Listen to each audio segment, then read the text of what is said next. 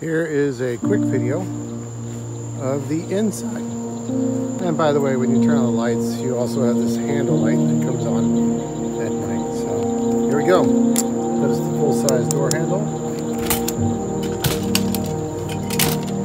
and full-size deadbolt and everything else.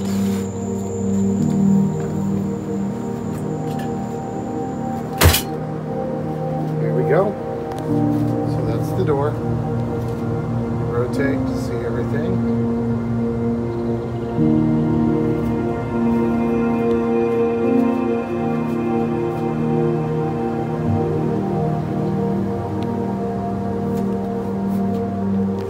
This is a table that also pops up.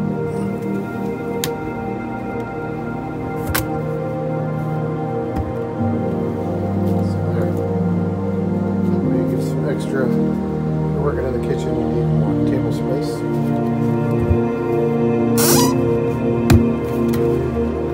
We have these towels, numerous Pioneer Woman items that are included.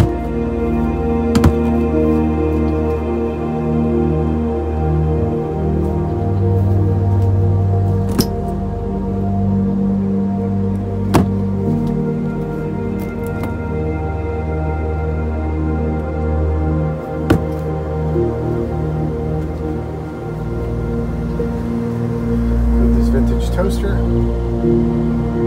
brand new fridge, all electric, nice cold in there. Two mirrors in here. You have an AC with high cool, low fan, high fan that's non-ducted. Lots of storage space. This is the closet. Hanger items. Pantry.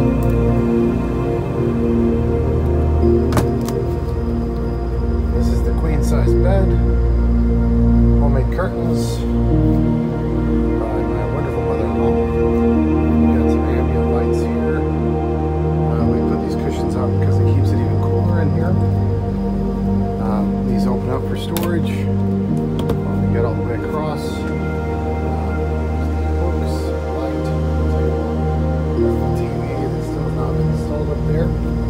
Underneath this bed, you have storage down here. It actually has a hinged piece of wood that actually pops up. And then this larger compartment is accessible from the outside. And a large door there. You'll notice at the back, there's a large access door in the back. And this large area here, we've actually had our 10-year-old sleep on this before, but underneath it, it is wood that comes up for more storage.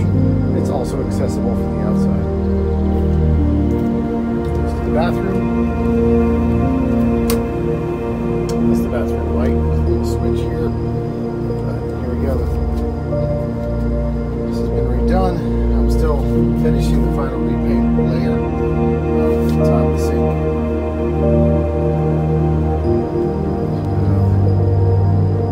Large. This is the fiberglass shower. It's been completely redone. So you can see this better. That's multiple layers of fiberglass down there, super strong and durable, not like your typical RVs. And then you have an adjustable shower head here that adjusts down based on your height and what you need.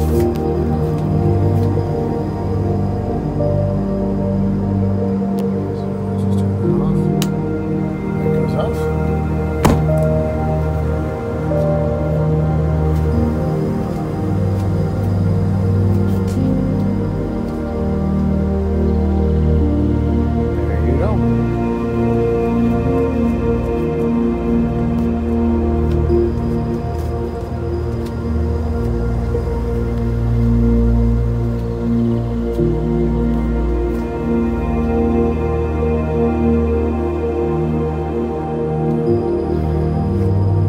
Idea of the outside. I originally was going to be painting a red stripe around it, but I thought that whoever buys it would want to choose a different color, so I chose not to do that. And even the front cover for the propane tanks, Usually I just paint them black, but again, someone might want to do an accent color of red or yellow something, it gives it a little pop. So I was gonna wait on that.